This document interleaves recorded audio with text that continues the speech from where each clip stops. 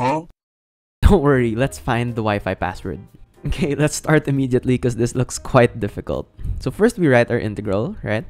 And the first thing I want to do is separate these into two integrals. So I'm going to expand our terms out. So that's x cubed cosine x over 2 multiplied by root of 4 minus x squared dx. So that's the first term. Then we have plus the same bounds of integration for this. 1/2 multiplied by the root of 4 minus x squared dx.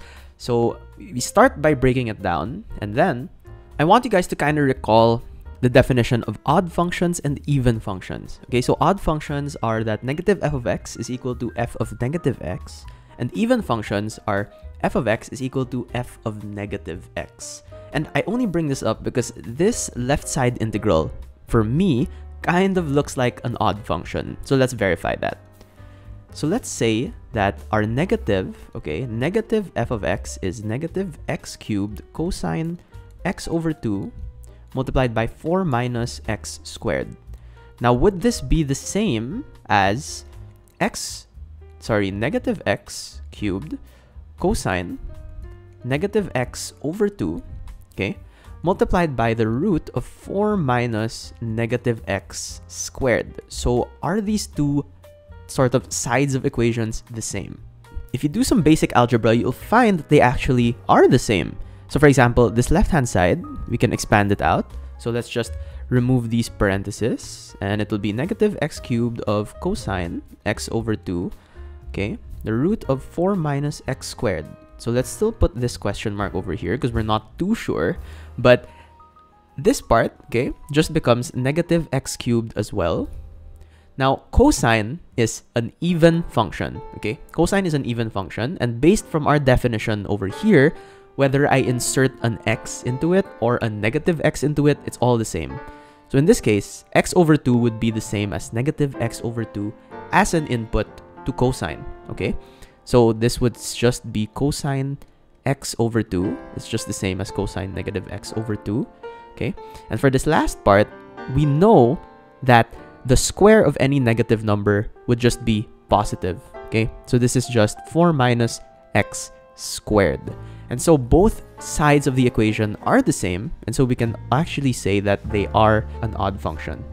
So why am I all of a sudden talking about odd and even functions? Well, if you take the integral from negative a to a of any odd function with respect to x, this would actually just be 0. Now, why is this the case? Try visualizing it to look something like this. So I'm gonna draw an arbitrary cubic function. Let's say it looks something like that. Okay, it's a pretty bad drawing, but it should do. So let's say we want to take the integral from these two bounds. So this is negative a to a, right? So the area under the curve for these two sides are this part, which is the negative area, okay? And this part, which is the positive area.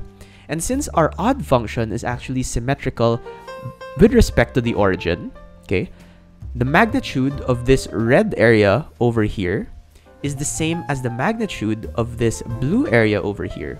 So they cancel each other out. And so this part, this integral property, always is true.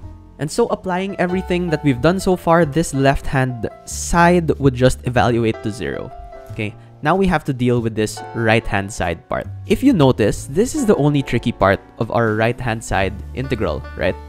So root of 4 minus x squared. Now, what does that look like to you? To me, it looks like a circle function, okay? So let's say y squared plus x squared is equal to r squared, right? This is our general circle function.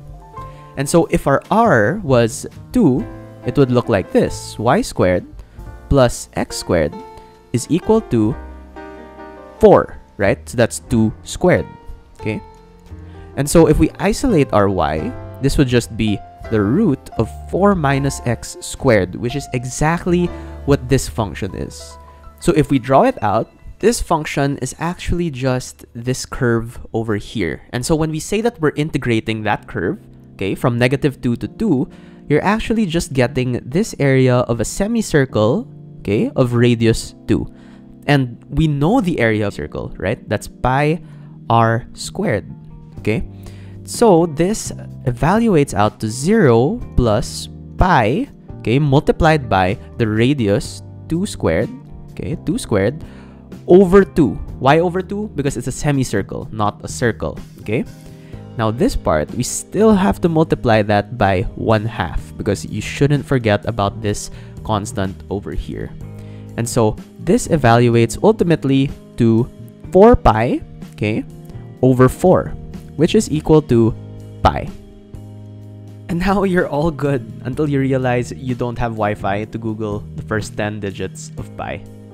Yikes.